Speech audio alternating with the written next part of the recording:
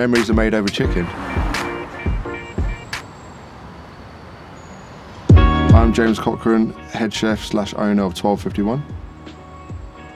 The first restaurant I went to work at was Ledbury. Probably been in the top 50 best in the world for about 5, 6, 7 years or so. I did 5 years there, but then you got to the point where you didn't know yourself anymore.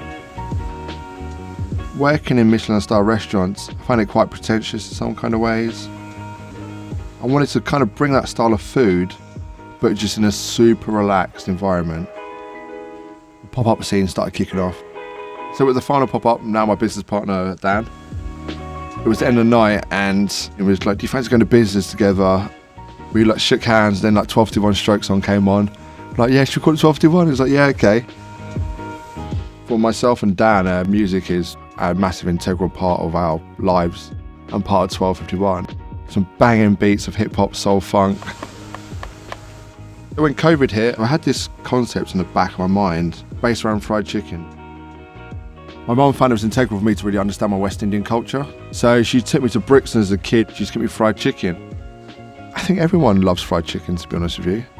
Yeah, fried chicken is the proudest dish that I've produced. My trade for the last kind of 15 years is Michelin-style trade. Now I'm going into fast food trade. It's really kind of a solution to how we could support our staff and keep 1251 alive. We do Jamaican jerk spice. Basically, you want to brine it. The salt is going to break down the mussels in the chicken, but then again, you can bleed flavour into it. Drain it off completely. What we do is we put it in buttermilk. The crunch. We use semolina and tapioca. Kind of keeps all the flavour in the chicken. Like after like kind of big service, I think it's kind of nice to like kind of debrief. We all sit down as a family, chill out and have a laugh. I mean, like I said, the most important thing is happiness. Chicken does bring happiness. The whole team brings happiness. And we all just have a laugh and a giggle. It's the most important thing, I think, in the whole of life. Don't take life too seriously.